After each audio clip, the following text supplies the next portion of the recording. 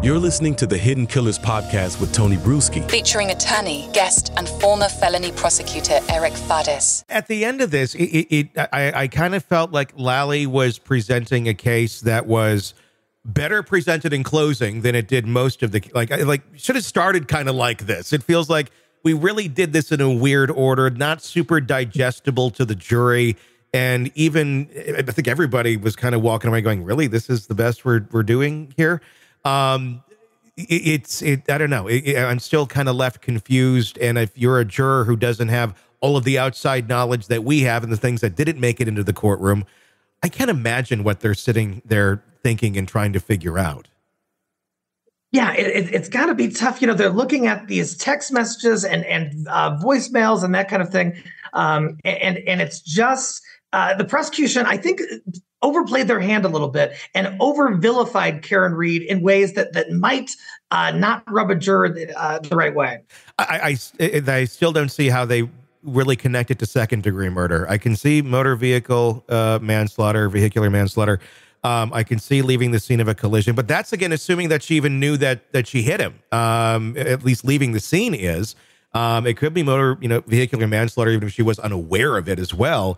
But even that is difficult. And the taillight is the big thing that's been in question all of this time. When was it cracked? How was it cracked? Why did we not see pieces here? Why did we not see pieces there? This is some of the closing that Alan Jackson put on just the other day. Let's take a look.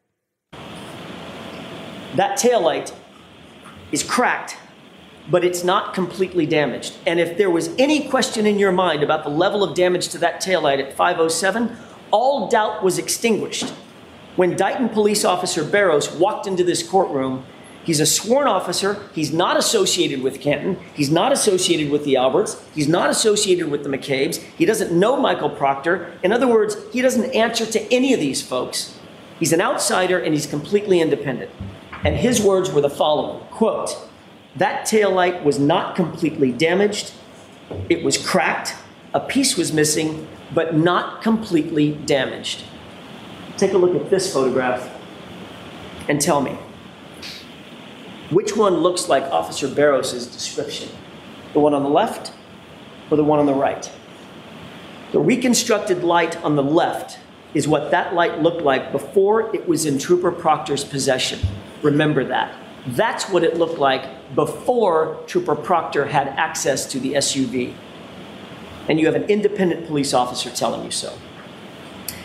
You'll recall that after John's body was discovered, Lank, a very good friend of the Alberts, walked into Brian Albert's house and had an off-the-record meeting with him. No one's ever going to know exactly what that meeting was about, what they discussed, because that interview, like everything else in this case, it wasn't recorded. It wasn't memorialized. But we do know that shortly thereafter, the Canton Police Department was recused from the matter entirely. And the case was assigned to one Michael Proctor. You have to believe that when the Alberts found that out, they thought they hit the lottery. They thought they hit the lottery. What are the chances? The department where my brother works, that would have been great to investigate this case, but that department's been recused. That's tough luck. But the guy who catches the case is Michael Proctor, a guy we go back with for decades. At such a break, they probably thought, when this is over, we need to get that dude a gift. Oh, wait a minute. They didn't think that. They said it out loud. It all happened. That's the thing. What's the deal with the taillight? What's your take on what happened here with this taillight? You know, some pretty stinging accusations that Alan Jackson is lodging against the law enforcement in his closing argument and really throughout the whole case. And the taillight is an enigma. It's really confusing. The defense did present kind of a plausible alternative as to how the taillight could have been damaged in the first place. And that's what juries are looking for when they're looking for reasonable doubt. They're looking for plausible alternatives. The problem that still lies within is the microscopic pieces of taillight that were found in John O'Keefe's clothing. That one, I mean, it's there. It's evidence. It was found. It's not just some conjecture. But again, let's also look at if you were to reconstruct this, and I'm kind of surprised they didn't attempt to do this, or maybe the judge said we're not going to accept it as evidence. You're going 24 miles an hour in reverse. You strike a body, which is, mostly water. That is, not a standing pole. It's movable. I mean, you just push a person strong enough, they're going to go back.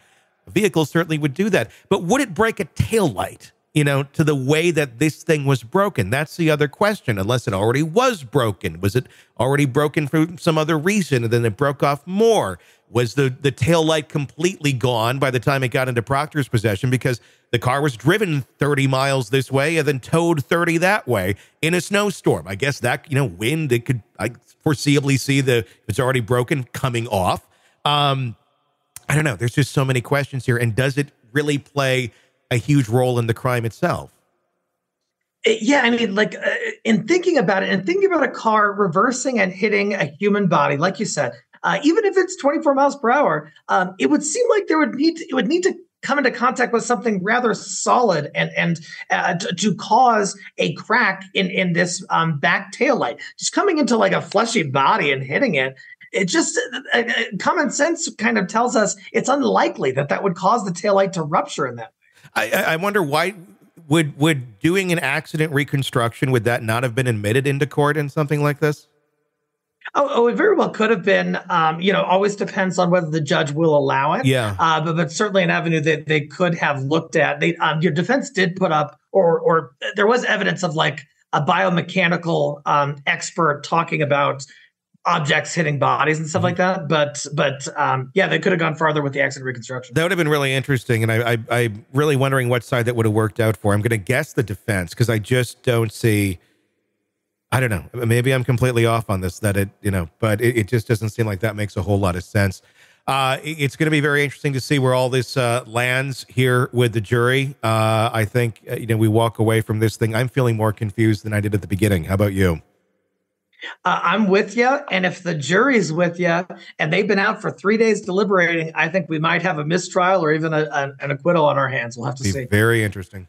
Sick of the ads? We are too. Start listening with no commercials now and get access to all of our episodes in advance of everyone else. Become a True Crime Today Premium Plus subscriber on Apple Podcasts. Search True Crime Today Premium Plus on Apple Podcasts or go to our podcast page and sign up now. True Crime Today Premium Plus. Sign up now.